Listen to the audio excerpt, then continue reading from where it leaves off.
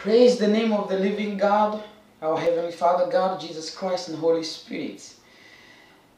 Today is a wonderful day. Currently now, here I'm in Mombasa, and God put into my heart to start a topic which says, God fights for true worshiper. Then how? So today we are starting with the introduction on how God fights for true worshippers. Okay, and Jesus is our first model of a true worshipper, and we are going to see through the Word of God, because the Word of God reveals everything, because the Word of God is life, the Word of God is life, the Word of God is the truth, the Word of God sanctifies, and we were created for one purpose, to worship God. Hallelujah. Glory to Jesus. God fights for true worshippers. God fights for true worshippers. God fights for true worshippers. Yes, He does. God fights for true worshippers. God fights for true worshippers. God fights for true worshippers. Yes, He does. God fights for true worshippers. God fights for true worshippers. God fights for true worshippers. Yes, He does. Worship Him in spirit and truth. Worship Him in spirit and truth. Worship Him in spirit and truth. Yes, worship Him. Amen and amen. The Word of God speaks that God and Satan, they have great conflict when it comes to worship. Satan demands worship by force, and God is looking for the true worshippers who will worship Him in spirit and in truth. The Word of God speaks in the book of Matthew chapter 4 from verse 8 through verse 11. When Jesus finished his 40 days and 40 nights of prayer and fasting. Now, the last one, in accordance to the Gospel of Matthew, chapter 4, verse 8 through 11, Satan took Jesus, by the way, I don't know how. He took Jesus in one of the greatest mountains. And I believe it was physical. And he took him in that mountains. You know, the greatest mountains now in the world is called Mount Everest, Everest, things like that. Yeah, maybe it is that mountain, I don't know. But it was something physical. So Satan can appear even physically, maybe through a body, because the spirit, so nothing can hinder him. Because also Satan has power, but is not powerful than Jesus, which is your God, my God, who is our model, who is our Savior. Now, Satan took Jesus in the greatest mountain, greatest mountain, and he told Jesus, see all this glory, the fame, the good things, let's say today, great thing, which can cause Jesus to give up upon God, I will give you. But in one condition, Jesus, if you will only worship me. And Jesus did not spare Satan. He said to Satan, get thee hence. He rebuked him, get out. And he told Satan, it is written that you will worship God. And secondly, and serve Him only. This gives us the idea why God created us. He created us to worship Him and serve Him only. Worship and services goes together. Are you understanding what I'm saying? Now, people have been selling their soul to the devil because the devil seeks after worship. For those who are in Christ Jesus, do not allow him. The next scripture. There was a story of a woman who was a prostitute. To cut the story short, when she met Jesus. That is in the book of John chapter 4 verse 23 through 26 there. And after Jesus prophesied, revealing who was that woman, she was a prostitute, and she did not refuse it, she accepted, and because of accepting and acknowledging Jesus Christ's power, then she gave her life to Christ Jesus, and she now wanted to become a true worshiper in that conversation. Therefore, Jesus told him, in that portion of scripture, Jesus was revealing himself to her as Messiah. Messiah means Christ, the anointed one. So Christ, the anointed one, revealed himself to her. And Jesus told her that the hour has come that God, the true worshiper, will match, or the worshiper will worship God in spirit and truth. And he continued to say, God is looking, he's seeking for true worshippers, which will worship him in spirit and truth. So God desires to have such people. And that people might be you and me. If you decide, it's a choice. Okay? And Jesus revealed himself to her that he is the Messiah, that is the anointed one. Glory to Jesus. We're still in the introduction. And another scripture, there was a man who was blind in the book of this John. I think John chapter 9 from verses 23 till 30 something there. Until the last, you read from 23, there is a story. God, Jesus himself, he healed a blind man. And after he received healing, and this man suffered for 40 good years in the state of being a blind man. Then after Jesus healing him by opening his eyes, this man received a revelation. And you know that in that time there was Pharisees and Sadducees. They were against Jesus, even if they knew Jesus is the Son of God, but they could not acknowledge the supremacy of Jesus. Therefore, after this man received freedom, they were still persecuting him. And this man lectured them because they were saying Jesus is a sinner. And you see, when you call Jesus a sinner, you are doubting the spirit that was in Jesus. That's why Jesus said, those people who insult, who blaspheme the Holy Spirit will never receive forgiveness in this world, even in the world to come. And what is blaspheming the Holy Spirit? Telling that Jesus is the devil, while you know Jesus is not the devil. Why? Because the spirit that works in Jesus was the Spirit of God. That is blaspheming. It might be you and me today. Someone knows truly, Monakho, you're a servant of God. He knows even you are a servant of God. But because of their own reasons, and it's not good reasons, bad reasons, they call you name. You are a devil. You are what? And truly from their heart, they are convinced Monakho or this person is a true servant or son of God or a man of God. Let me tell you, if you're doing that, it's not me who have said it. I don't know how God will forgive you, because this type of sin will never receive forgiveness. Jesus said that because they were calling Jesus Beelzebub.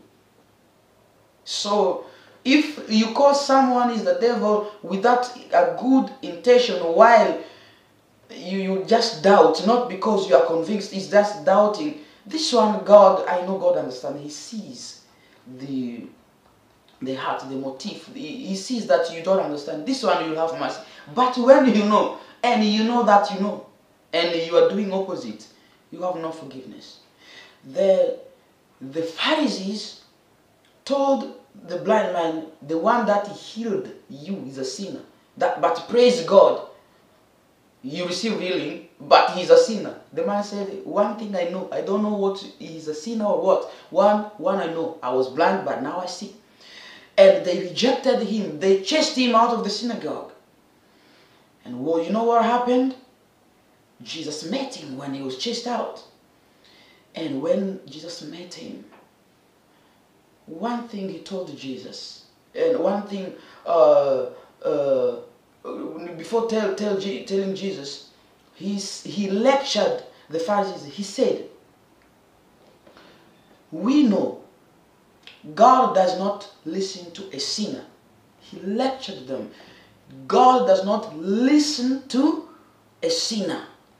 But if someone is a worshiper, hey, my God, glory to Jesus. If someone is a worshiper, God listens to him. So there are many benefits of being a worshiper. If you are a worshiper, God will listen to you. You will perform miracles. You will walk in the Spirit. You will heal sicknesses and diseases. Through your ministry, the world will be blessed because God will fight for you. Then, when he talked about worship, acknowledging Jesus as a worshiper. And some people are saying now, if Jesus is a worshiper, then how can we worship him if he worshiped God? Let me tell you one thing. Jesus is fully God because in the beginning was the Word, and the Word was with God, and the Word was God. Okay? So the Word became flesh. So Jesus is the Word, and the Word is God.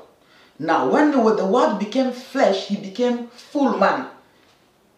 Now, he wanted to live as a human being, as a mere man or a mere man, to practice holiness so that we may follow him, his footstep, so that we may become his disciple. Teach them to become my disciples, says Jesus. Because he was a man and he died sinless as a man. That's why we are saying Jesus is the Son of Man. He is a Savior. That's why we need to follow Jesus as our first model of true worshiper, because he was a man. But now you will worship him also as God because he is the Word. And this the Word who is God. And you follow his model as a man because the Word became flesh and was given a name. Emmanuel, God with us. This mystery now is revealed to you. Let me tell you, worshippers have walk in revelation, in deep revelation. Don't play with a true worshipper. And I know I am a true worshipper. Even if you come to tell me I'm not a true worshipper, that is you. But what I know, I'm a true worshipper. I've had several encounters with Jesus himself as the Lord. And I have also an encounter with the devil several times. Spiritual battle. So nothing can just make me wavering, or so I know who Jesus is to me. So nothing will scare me or what. In fact, I'm not afraid of anything. Praise the name of Jesus. Now let's go deeper. When Jesus met the blind man, and Jesus asked him, do you believe in the Son of Man, in the Son of God? He said, the man said, the former blind man said, where is he? He was asking, where is he? And Jesus introduced himself. I am. And he worshipped Jesus. You see now?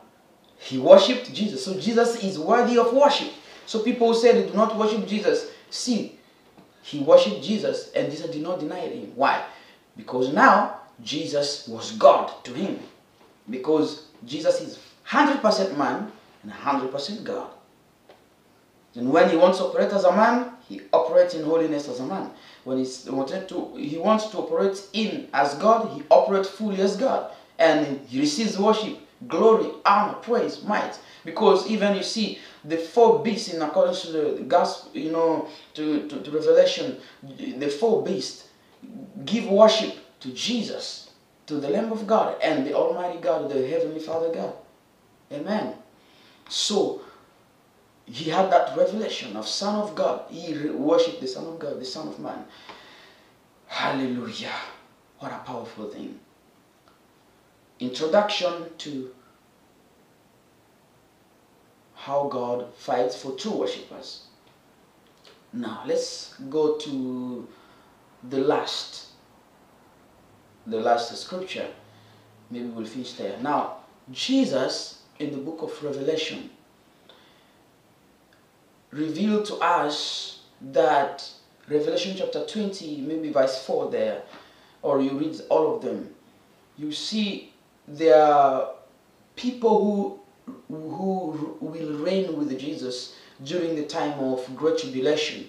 The word of God says they did not receive the mark of the beast, neither they did not worship his image, the image of that first beast. Now in accordance to the book of Revelation chapter 13, the last verse there, and those who did not have even the mark of the beast or his image or his name, they did not.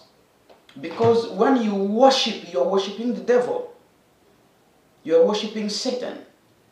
They did not. Because of that, during that tribulation, they denied word to give the beast worship, who was also working hard to make sure people worship him by force, because Satan is demanding worship by force.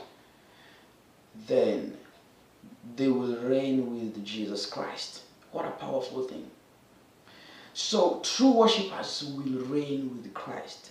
The all conflict is between God and Satan is about worship. That's why when it comes to worship, yes, you can have relationship with Jesus as God, he's your God, he's your Savior and all this stuff, deliverer. But when you graduate to become a true worshipper, bro, my sister in the Lord Jesus, my brother in the Lord Jesus Christ, things changes. Now God fights for you. He will fight for you. The reason why these people, they did not, now it seems that God did not fight for them, because God is warning people, even right now. Believe in him. Be ready, because Jesus is coming. People are not listening. But when the church will be caught up, and the people will realize, you see the foolish five virgins, this is what I believe. The foolish five virgins, they are still of Christ, because they are virgin. I mean, they are Christians, but they are serving God in foolishness. Until when the church is taken, then they will realize, they say, no, I will not give my worship to the beast, to the 6, I will not receive 666, when that is serious. So that's why they will fight for themselves to obtain that things. But me and you who are right now here, before this day, dangerous day comes, please, I'm talking to you, worship God in spirit and truth. Be among the 5 wise virgins. So when Jesus comes, we will be caught up and to meet Jesus on the air. So those will be, strong worshiper, 5 virgins. Oh, powerful, let me tell you. So be among them. I've decided to be among them. In fact, that is my prayer. I pray in God that I need to enjoy, not to die physically, to be caught up, like like Enoch, like Eli, Enoch was caught up, Elisha and Elisha did not, but the one, yeah, was not Elisha, but Elisha received the one Elisha received, you know, the double portion. From he was caught up and go to heaven. And that is my cry and my prayer, that I want to enjoy that thing. That is my prayer, and I believe God listens to the prayer of true worshippers. I believe He will grant me this one, and He will grant you if that is your desire. By faith, everything is possible with God, but without God, all things are impossible. But with God, all things are possible. With man, nothing is possible. It's impossible with man, but with God, everything are possible. Praise the name of Jesus. So, is conflict. So when you become a true worshipper, do not worry, my brothers and sisters. Relax. Make sure you do the will of God. You do the will of God. Now enjoy how God will fight you. People will rise up against you. People will gang against you. The devil will command people to do things against you. When even you speak what is right, what is the truth, Satan will confuse their mind against you. Some of them, they don't know. That's why we need to have mercy upon such people. We have, yes, mercy upon them. But if they will not repent, it is upon them. What I will tell you, God will fight for you. If you're a true worshipper, He will fight for me, because I believe I am a true worshipper, for the glory and honor of Jesus. This is just the introduction. That's why it has taken, you know, this like 20 something minutes. Yeah, so God fights for true worshiper. May this video inspire you, because it is full and influenced by the Holy Ghost, by the Holy Spirit of God. Hallelujah. And when I'm speaking about worship, God fights for true worshippers, I'm not speaking about musician like me now playing.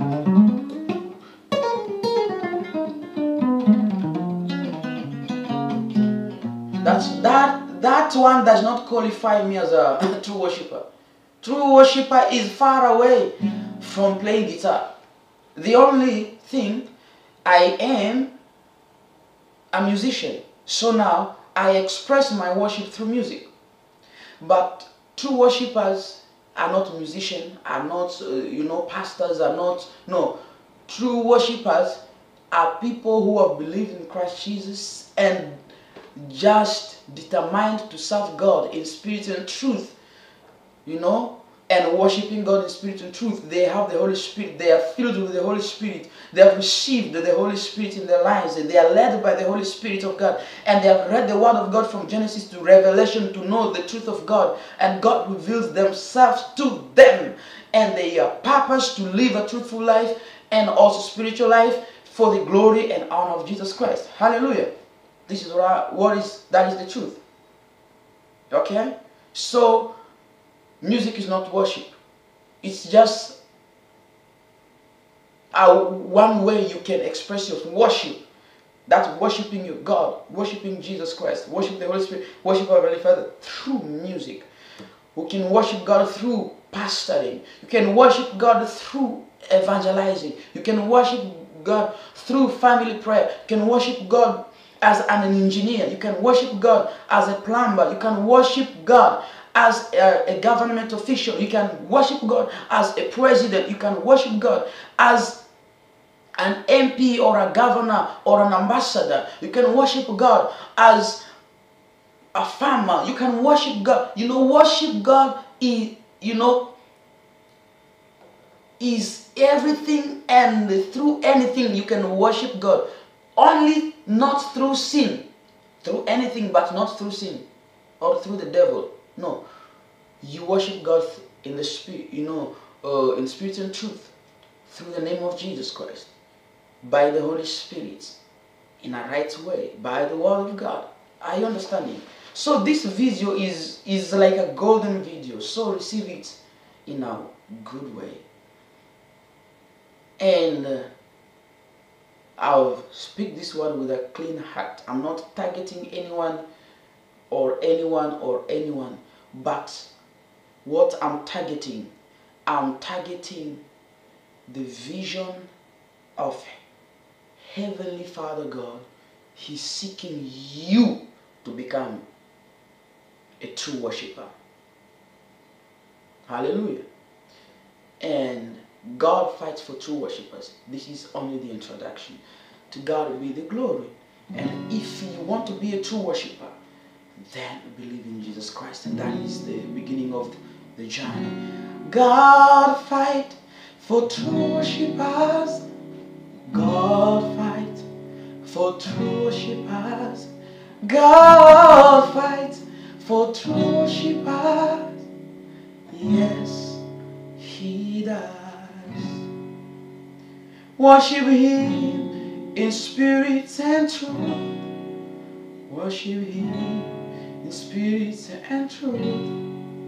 Worship Him in spirit and truth. Hallelujah. Thank you, Lord Jesus Christ.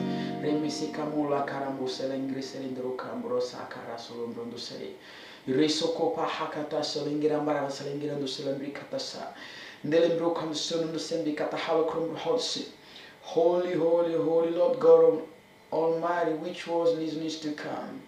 Hallelujah, King of Kings, Lord of Lords. I bless your name, I honor you.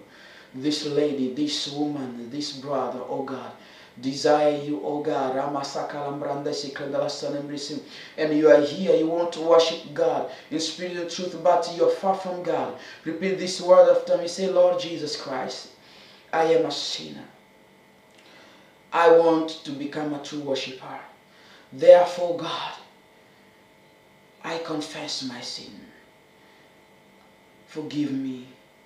Forgive all of my sins. Come into my heart. Be the Savior and Lord of my life. With my mouth I believe, and with my heart I believe. And with my heart and my mouth I believe and confess that Jesus Christ is Lord. He took away all my sins on the cross. He took away my curses. He took away all my shortcomings on the cross. And He died. On the third day He rose from the dead. Seated right now at the right hand of the Father. Come into my life. Lead me in spirit and in truth. In Jesus' name. Amen. And if this video has blessed you, share it to somebody. Subscribe for you to get, so that you may get notification, and share it to many. Spread this gospel. Spread, because many worshippers who have not come to Christ Jesus will realize God is seeking after them, and you will be serving the God, the creator of all the universe. In Jesus' name, amen. God fights for true worshippers. Yes, He does.